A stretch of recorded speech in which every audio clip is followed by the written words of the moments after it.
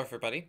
I'm personally not a fan of the Olympics or the Super Bowl, so I decided to spend my Sunday making another response to nonsense online. Since you guys really seem to like it when I debunk Level Earth Observer, that's why I checked first. And once you know it, he's more than happy to provide. Let's get this show on the road, shall we?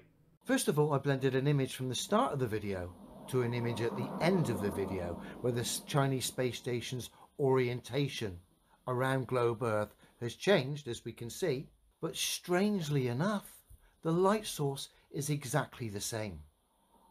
Exactly the same, despite the so-called change of orientation of the Chinese space station. No, Adam, the space station did not rotate. It revolved around the Earth. As we could see in simulators such as Kerbal Space Program, the reason why the Earth moved in the video but not the shadows is because the station is orbiting the Earth but is not rotating. The position of the planet is changing drastically, but the shadows and therefore the position of the Sun barely change. According to the data for the Chinese space station, the Earth's position from the camera's perspective will change by an entire 360 degrees in only 90 minutes. But in that time, the shadows will have only shifted by 1/16th of a degree, which is negligible.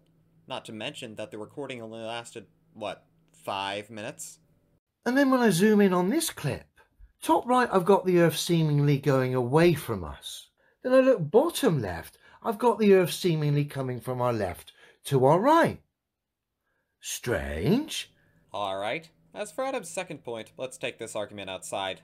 Leo, I'd like you to meet your new nemesis, a high school football field.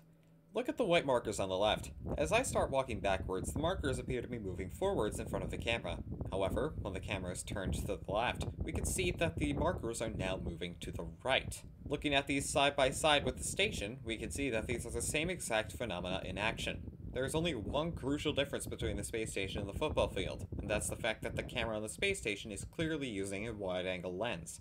This is how we were able to get the two shots in the same video. So, no, Adam, the Chinese space station is not a prop. So much for demonstrable reality, am I right? And with that, my video is over. If you want to see more content like this, be sure to like, comment, and subscribe. See you next time.